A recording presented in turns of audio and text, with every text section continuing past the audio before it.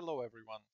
This is an introduction to this tutorial series dedicated to gardening system. After this series of tutorial, we'll be able to create our own garden. We will be able to plow earth like this.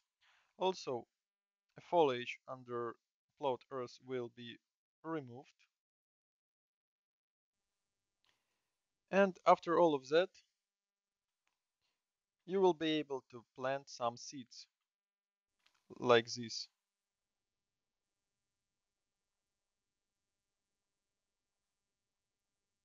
Also, the system will be easily changeable. You will be able to add new seeds in very easy way, just filling some data table. So the plant will grow.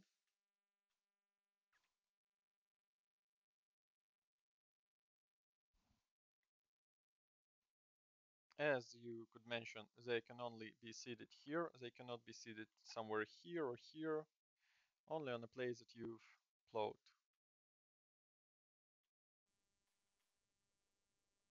So here we have plants growing. They in their second growth state. I have been planting tomatoes. Also, we can collect tomatoes, and the collection of tomatoes depends on the health of the plants, and we cannot see it right here because we are very lucky, but some weeds can appear on your garden. And weeds on the garden will affect the plant's growth speed and plant's health, which will affect a number of fruits that our plant will give us. Also, growth states also have an affection on how much vegetables or fruits you receive. So for example, on ungrown plant, I'm receiving from 6 to 8 tomatoes. It's all configurable, and if they will grow fully, like this one, we will receive much more. Now we received 10 tomatoes. Also, everything here can be configured.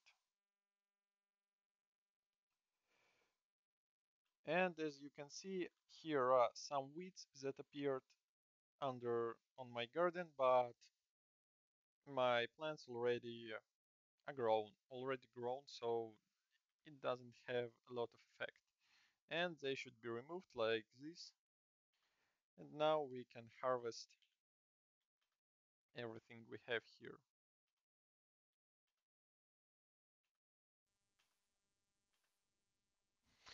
So that's it for this tutorial series. Hope you will like it. Thanks for watching.